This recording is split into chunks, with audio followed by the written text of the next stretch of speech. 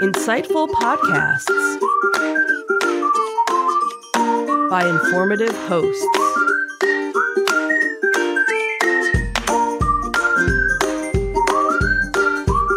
Insights into Things, a podcast network.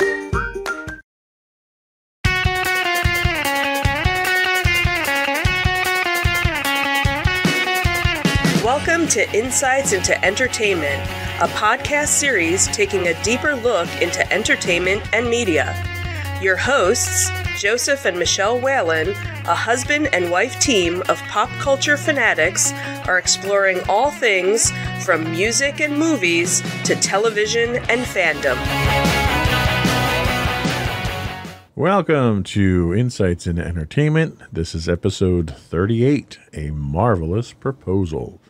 I'm your host, Joseph Whalen, and I will read the script here. My totally awesome and wonderful co-host, Michelle Whalen. Wow, you did that so well. That is a script that I did not actually write myself, just for the record.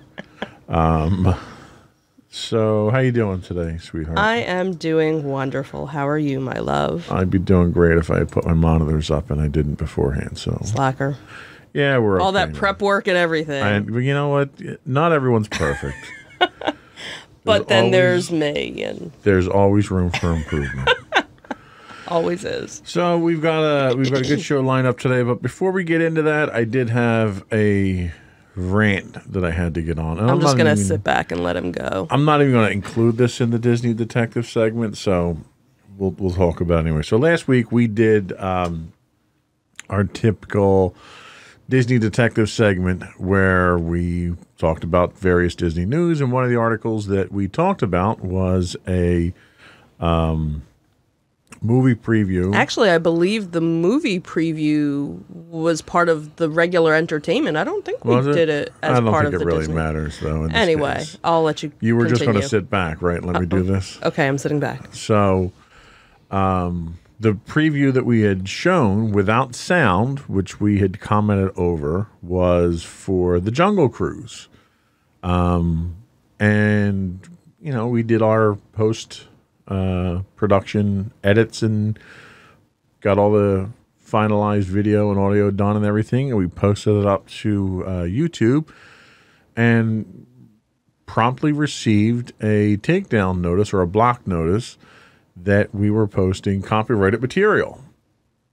And this came from Disney Enterprises, and it was because we showed video of their movie trailer, which, so for the record, this podcast, we don't monetize this podcast. We don't make any money off of this. This is not a for-profit operation. This is purely for the love of entertainment and for, you know, the sake of our viewers, to keep them entertained and informed. So if you want to give us money, well, okay. No, I'm kidding. I'm kidding. So Disney gave us a takedown notice on this, which it seems kind of strange because it's a movie preview. Right.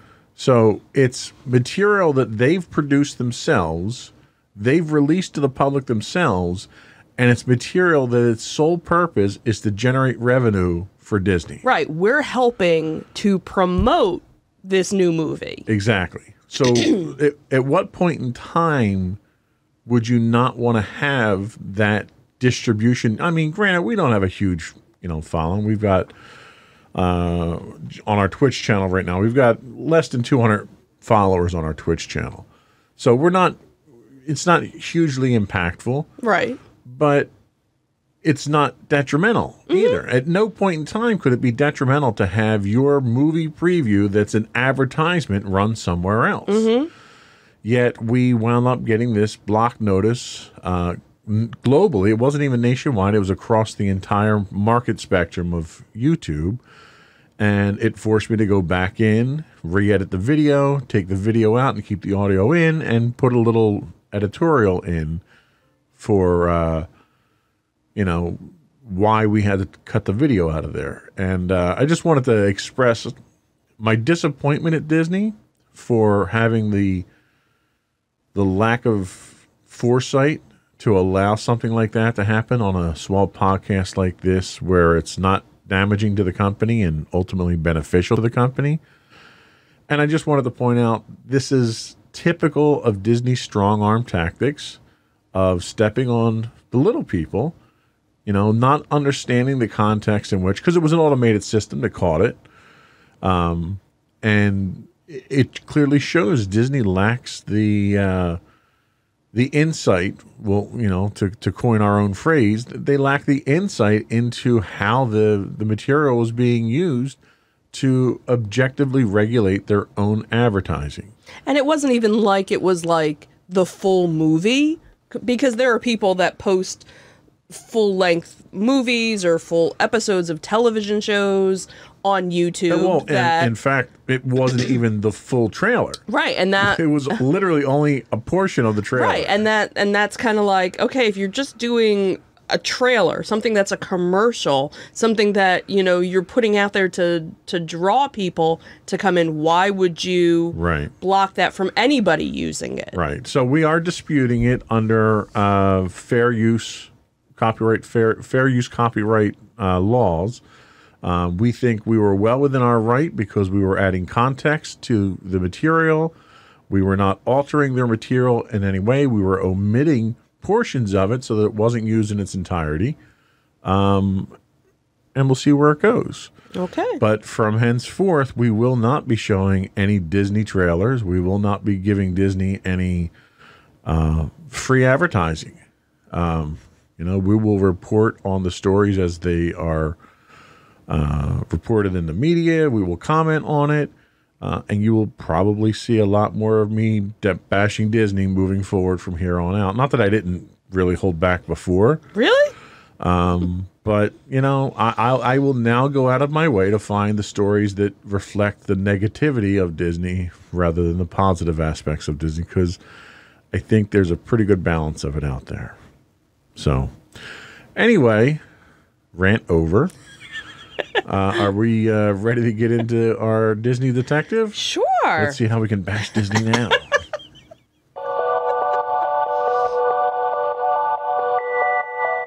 Go for Disney detective. I hate to tell you, but there's no bashing today. I know.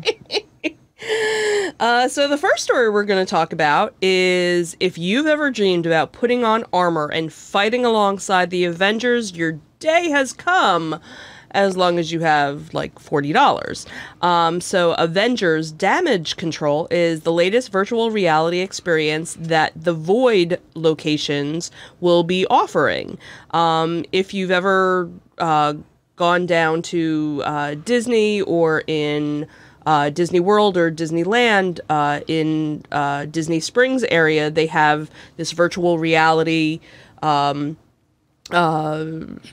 I don't want to say store. It's not a store. Well, it's like a gaming. Yeah, a gaming experience. That's what it is. Called The Void.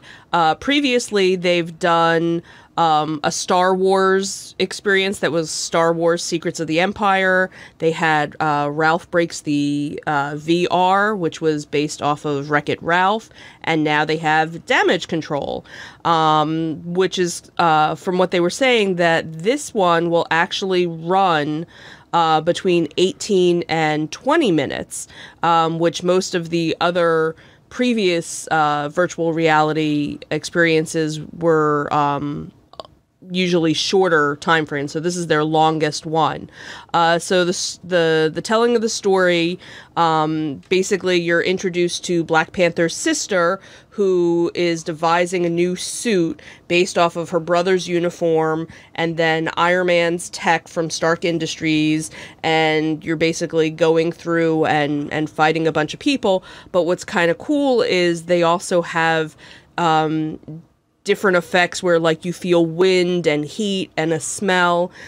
Somebody had said that, you know, you get a whiff of popcorn as an example, as one point, you know, through the experience.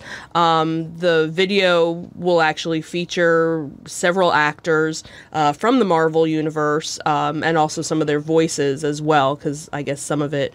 yeah, I was kind of impressed that they were able to pull in Benedict Cumberbatch. Yeah, and Paul Rudd. Paul Rudd, yeah. Yeah, so that was kind of cool. While it's, you know, it remains, you know, expensive in regards to if you just went to the movies. Tickets cost about $40. But again, that is for like a 20-minute experience. Right. So that's... And it's an fully interactive experience, which is really cool. They put you in a room with your gear on as a backpack and a helmet. And, right.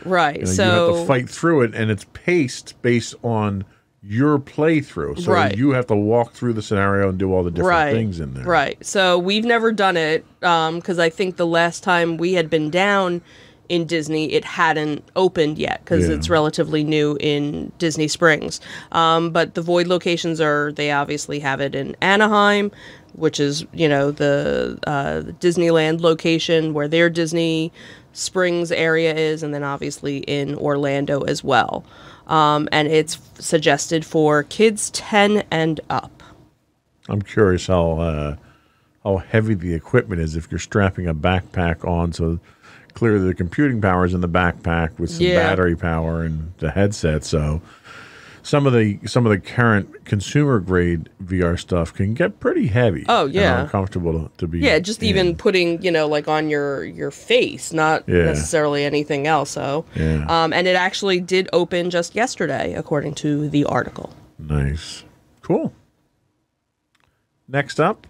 So, media site review.org said that it is seeking the biggest, baddest Disney fans to watch 30 of their favorite Disney movies and TV shows on Disney Plus streaming service for the first 30 days after the platform launches, and you could make $1,000 for it. Candidates are expected to watch these movies and shows right down to the credits and then submit a review of the new streaming platform. Applicants are required to list 2 of their top social media platforms and the number of followers that they have. I'm guessing with our, 200 followers, we probably wouldn't. But don't I qualify as one of the baddest Disney fans? Right. You do, actually, probably. And you must be 18 years or older and a U.S. citizen. The application is actually available on review.org, which is a digital publication that offers reviews on technology devices and in-home services.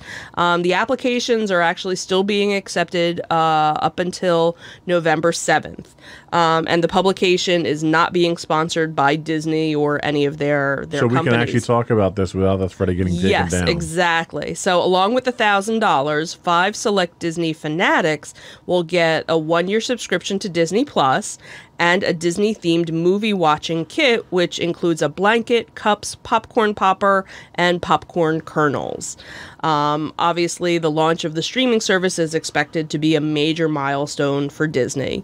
As we've been talking about for a while now, Disney Plus will be launching later next month, and it's going to be the home of all things Disney. You were even telling me, one of my favorite, Disney movies from when I was a kid, The Cat from Outer Space, is even going to be, one of the movies available. So basically anything, Disney has made, Pixar, Star Wars, Marvel, and, all the new content as well will be there.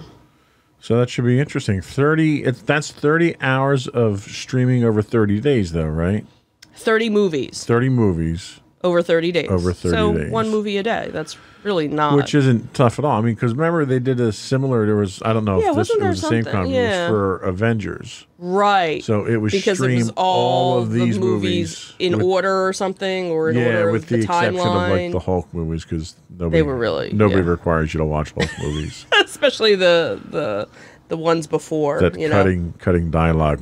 Hulk smash. It's real deep.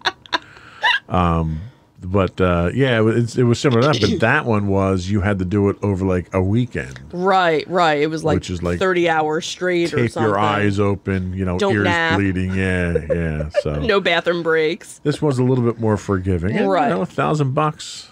Yeah, not bad. Even I would watch Disney movies for $1,000. Yeah. So maybe we'll have to put a clip together or something. We might have to. Yeah, because we do have I think we should just do the application just to see what it looks involved. like. Yeah, maybe we'll do that. We'll let you know if we do it. Yeah. And we have the title article for today's show next, right? Let's talk about So that. Brie Larson's reaction to this marriage proposal will make your day. You actually found this article on BuzzFeed, and for our listeners who aren't viewing this, you have to go to BuzzFeed and look up this article, because the photos, I don't know if we're going to be able to do it justice, because it's really a visual thing. So at the Ace Comic Con in Chicago, there were pictures that were taken when two fans met Brie Larson during a photo shoot. So the two men are John and Richard, and John told BuzzFeed that he had handed a letter to Brie that explained why it was so special for him to propose in front of her. And the pictures, again, if you're watching our YouTube or our live stream, you can see, just her reaction is just awesome. How, she was like, oh my God, and crying and everything. He also shared that he and Richard have been overwhelmed by the response. What a special moment for my husband and me to be with our favorite hero is being embraced by the world, and it just feels so amazing. It was clearly so special to Brie with her expression that's basically like, oh my God, this is really happening. And even after the couple kissed, she kind of peeked out from behind them, still completely, in shock that, she was there for this. And afterwards, she actually tweeted and gave her love to the newly engaged couple. So just a really sweet, As much as I am often down on Disney, I do try to find, the feel-good stories once in a while. And when I saw this one was just, it was too cute just to see her reaction. But not just the visual reaction, the response that she had about how this was a life-changing experience for her to see it. It was cute. It was cute, and I have to imagine, considering the number of likes and retweets and the response that it had an impact on other people too. So it was nice that she was such a good sport about it, that she agreed to participate in it, and I think it had a lasting effect on a lot of people. So kudos to Brie for taking her. There's a shot of her. Yeah, there's the shot of her peeking out, going, "Oh my God, that's so cute!" So I thought that was a great story to end our Disney Detective on this week. Kind of offsets my rant a little bit, but I'm not going to be bitter about that. No, never. So that is it for Disney Detective this week. We have some entertainment news coming up next.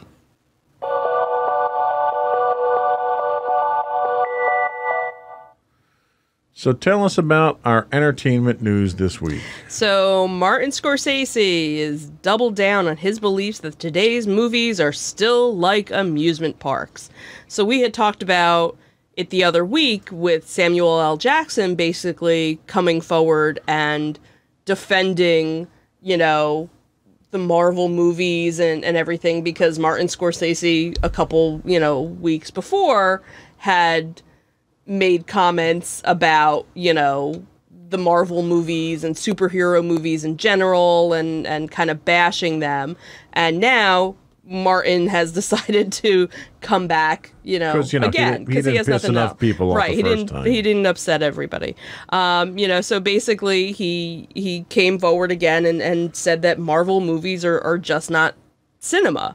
And so per the Hollywood Reporter, his comments were made at the BFI London Film Fest, where his latest movie, a star-studded mafia film, which seems to be Scorsese making a mafia film. That right, never happens. Right. And he repeated his beliefs that comic book movies, which have become one of the only genres that Hollywood studios still regularly crank out, is destroying the mid-budget films made by the likes of Scorsese himself are a plague.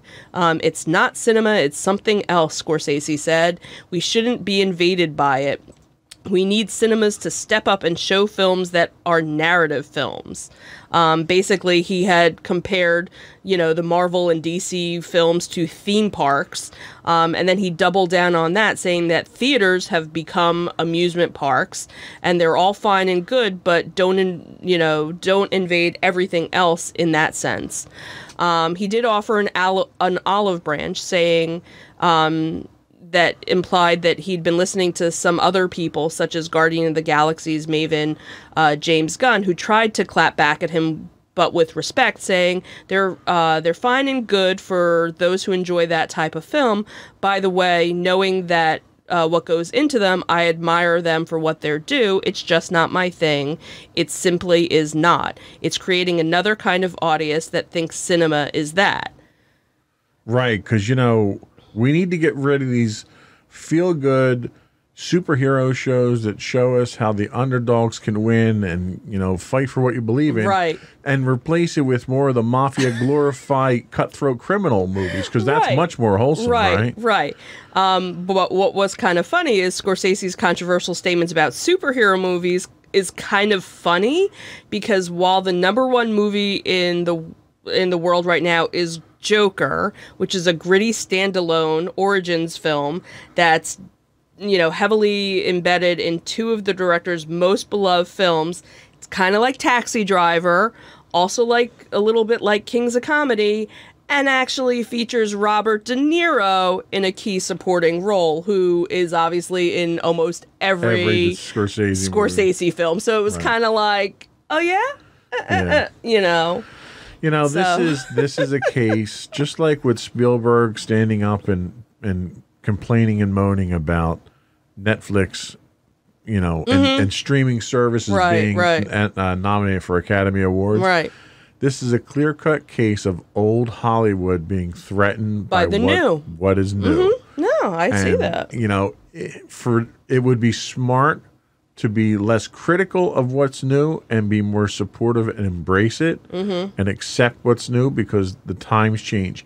Guess what, Martin Scorsese? We don't do silent films anymore either, okay? I hate to break it to you. Oh, and the majority of our films, they happen to be in color now, too. I was just going to say that.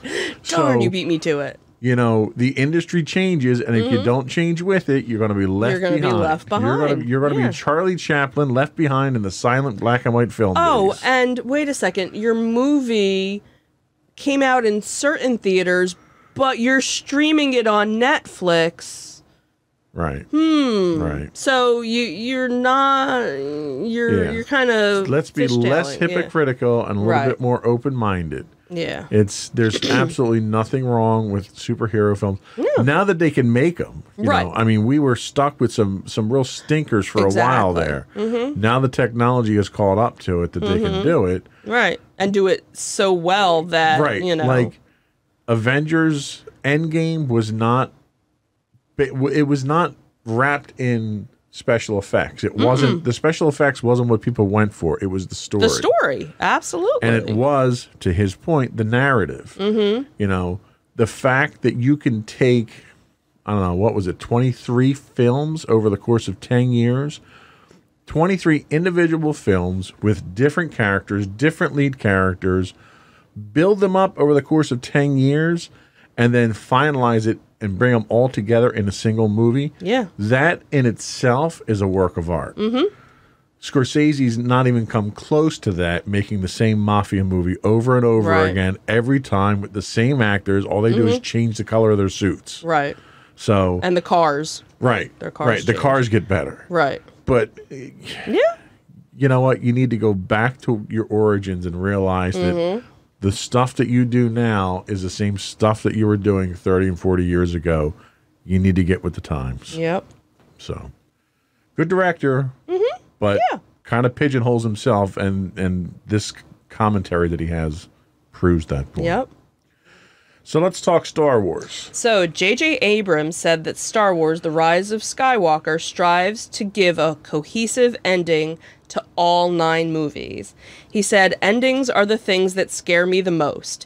He said when... especially when they have to follow up that stinker that Rian Johnson put out. Right, and obviously he co-wrote and will be directing this last one. So after all, he has, arguably never been, there's never been a film tasked with wrapping up more stories that span a longer cinematic period than Skywalker.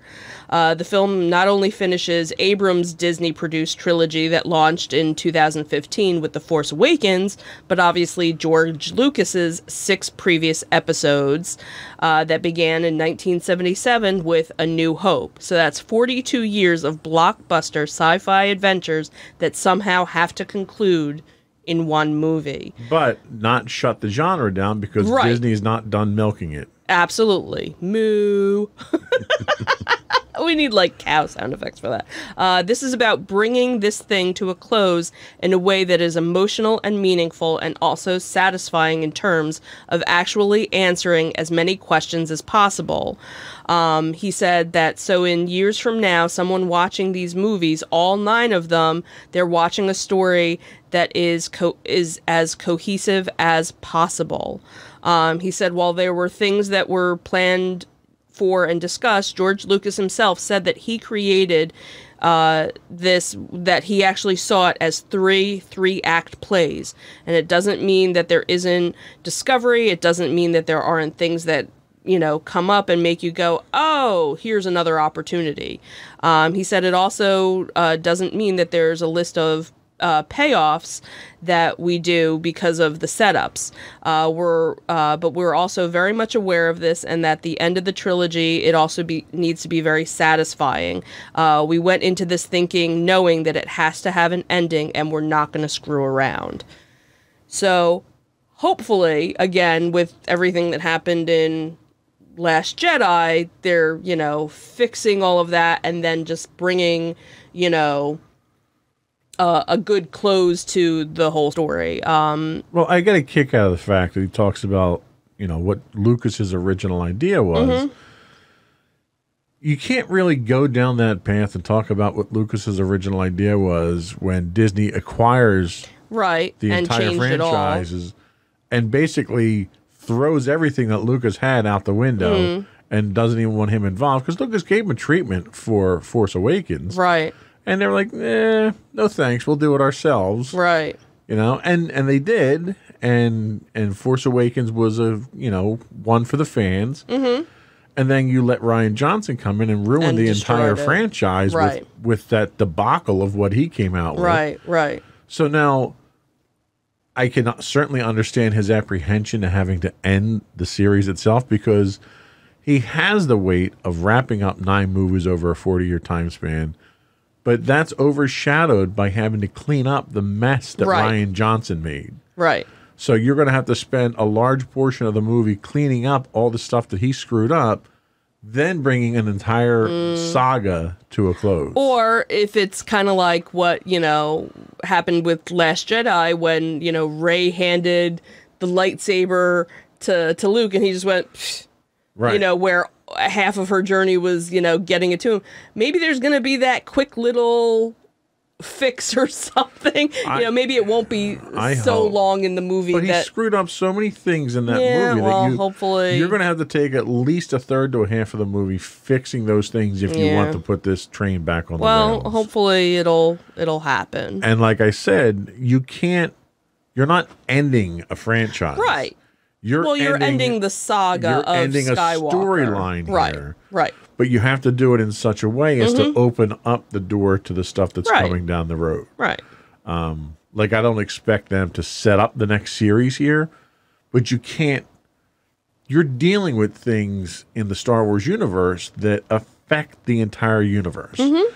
You look at stuff like The Mandalorian. Okay, so The Mandalorian is an offshoot. It's a tertiary story that the stuff that happened in The Mandalorian, assuming you don't go and kill a head of state as an assassin, what you do doesn't affect the grand scheme of things. But when you're talking about, in the Star Wars Skywalker saga, you're talking about things that are affecting the entire galactic structure.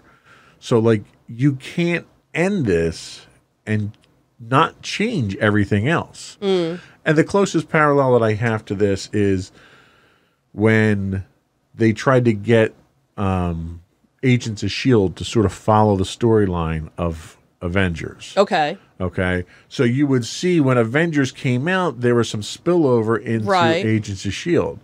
And then you got to the point where S.H.I.E.L.D. falls. Mm-hmm. Well, that has a dramatic impact, but you didn't have S.H.I.E.L.D. like feeding back into Avengers.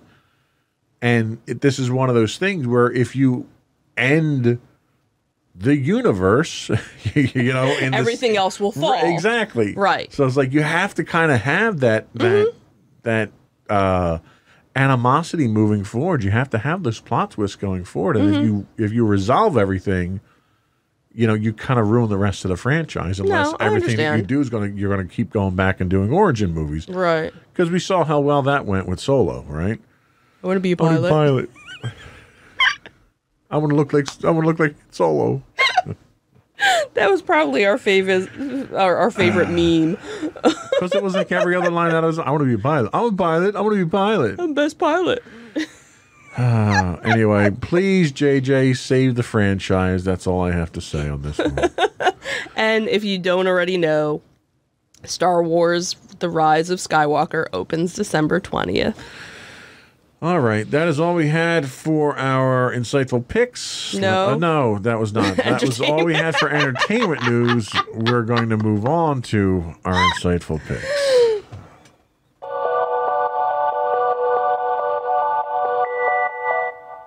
And to you, my dear. So I'm going with something kind of different, but something, away from the television, movie, entertainment, more an entertainment to go and enjoy with your family. One of the fall festivities that we like to do every year or so, or every other year, is a local farm called Shady Brook Farms. That is located in Yardley, Pennsylvania, so not too far away from us, not too far away from the Philadelphia area if you're in the surrounding area. And they do different seasonal activities during the Christmas holiday season. They have a drive-through light exhibit that you can go through. There's fruit picking throughout, the summer seasons. And then during the fall, they have a Fall Fest. Fall Fest includes Apple Fest and Pumpkin Fest. And then there's... They do a lot of fests. They do. It's kind of what... Mega Fest. And then they actually do their Scary Horror Fest, which is done at night. So what Fall Fest is you pay a flat fee to enter, and they have various different attractions and things to do. So they have wagon rides that will take you out to the apple orchards and the pumpkin patch. And the apples, it depends on what time of the season there are. We actually happened to go last weekend, and there were still a bunch of apples, but I know we've gone other years where it was kind of later in the season and the apples weren't around, but there's always pumpkins available.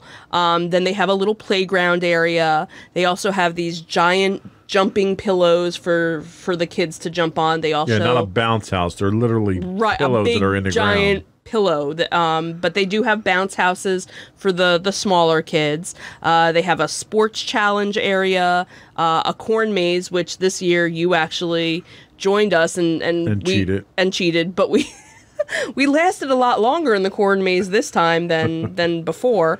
Then what they do, which is kind of nice, is during the day they have two of their quote unquote horror attractions that they do for kids. So basically you're still walking through the haunted house, but the lights are on and no one's home. Basically, there's no actors to scare you. It's just the gory props that are there, but nothing's moving or anything. They do whisper sometimes. Yes, that was kind of freaky. The one area is like, hello, are you there? What are you doing? What are you doing? Yeah, that was kind of freaky. Is it me you're looking for? So they have two of them set up during the day. They have the barn house of Terror Junior, and then they also have an Alien Invasion of Junior. So which again, is 3D. Which is 3D. It is kind of cool. So even though the lights are still kind of on, it is, kind of freaky. But then at night they do have two other attractions. Except for that point you walked into the wall. Yeah, I did. Make a left at the end of the really dark hall. That was kind of funny. But at night, again, they do... it comes to life. It comes to life. They have two other attractions that are available. They have a little go-kart section. They have barnyard animals. They have a Hail Bay obstacle course. They do pig racing. They do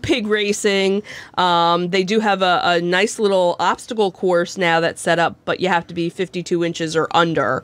And unfortunately, our daughter is taller than that, so she was a little bummed that she wasn't able to do that. You can shoot paintballs. I was going to say, then for an extra fee, so basically it's one cost to get in for all of that, but then they do have extra things. So they have paintball guns, tomato cannons, monster trucks. They have monster trucks.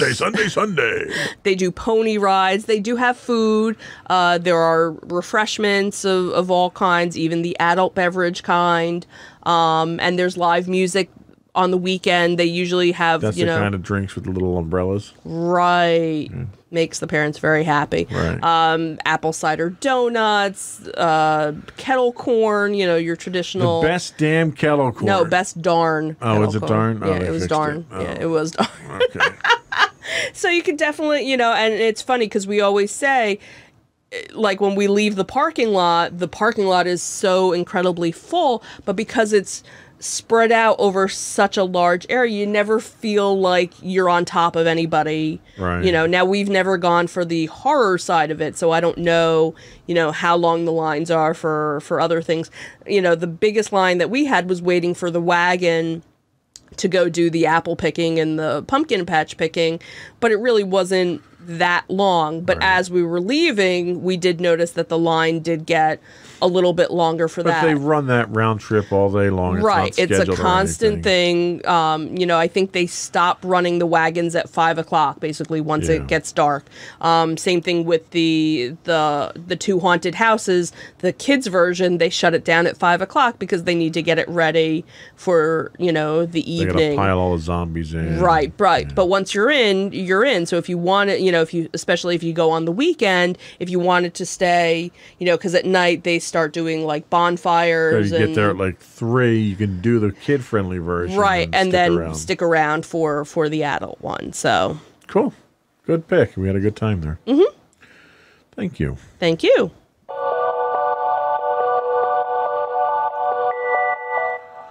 So I'm going to dig out a golden oldie for my pick this week. This actually happened to be one that I stumbled across on Netflix. It's a series. It's a 6-part series that was produced for PBS. It was actually one of the most popular PBS shows of all time from what I've read. And it is Joseph Campbell and the Power of Myth. And if you don't know who Joseph Campbell is, Joseph Campbell was an American professor of literature at Sarah Lawrence College who worked in comparative mythology and comparative religion. His most well-known book is The Hero with a Thousand Faces, which was published in 1949, in which he discusses his theory of the journey of the archetypical hero shared by world mythologies, which he termed the monomyth. Now, the reason that that's significant is that Joseph Campbell has had a huge influence on a number of authors and movie producers and story writers, one of which happens to be George Lucas. Oh, okay. George Lucas attributed much of Campbell's work to influencing him in the Star Wars saga. Okay. Luke Skywalker epitomizes the hero archetype that Joseph Campbell defines. And Joseph Campbell's definition of this hero archetype is one that spans across literature for thousands of years. Okay. From, Greek mythology to Indian mythology, to various cultures. So Joseph Campbell was very well known in the literature circles and fictional writing circles.